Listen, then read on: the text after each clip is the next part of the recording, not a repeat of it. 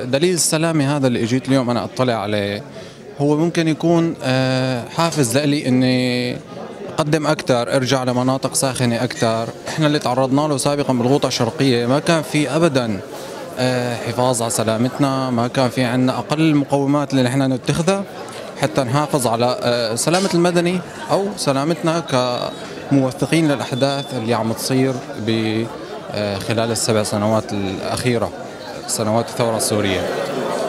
بعتقد انه الكتاب هذا حيعطي غيرنا الموجودين بمناطق لا زالوا حتى الان مناطق ساخنه، حيعطيهم دافع انه يقدروا يحافظوا على سلامتهم، يقدروا يلتزموا ببعض القواعد والاسس اللي لازم يلتزم فيها الصحفي او الناشط الاعلامي بالمنطقه الساخنه. كتاب السلامة كمان حكى عن إدارة المخاطر وكيف أهمية إدارة المخاطر اللي هي بتقلل من التأثير النفسي والجسدي على الصحفيين كمان. هذا العمل كان خلال 2 سنين.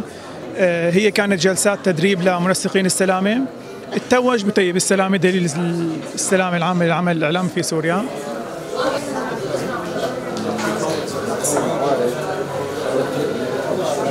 كتير شيء مفيد إنه يكون في دليل لسلامة وأمن الصحفي. يعني في كتير سمعنا حوادث اعتقال، حوادث اغتيال صحفي، يعني كوني ببداية الطريق أنا بكون هيك شوي عم أمن على حالي، وحبيت إني أطلع على المؤتمر وأتعرف عليه أكثر. سوريا إذا هي بيئة خطرة للعمل الإعلامي، من هنا جاءت أهمية إصدار هذا الدليل.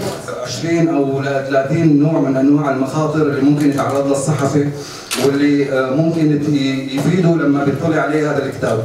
المؤسسات الإعلامية التي ساهمت في هذا إعداد هذا الدليل هي شبكة الصحفيات السوريات، مجلة عين المدينة، جريدة عنب بلدي، راديو روزنا، الشبكة السورية للإعلام مطبوع SMB، جريدة زيتون، وجريدة سوريتنا، وجريدة صدى الشام.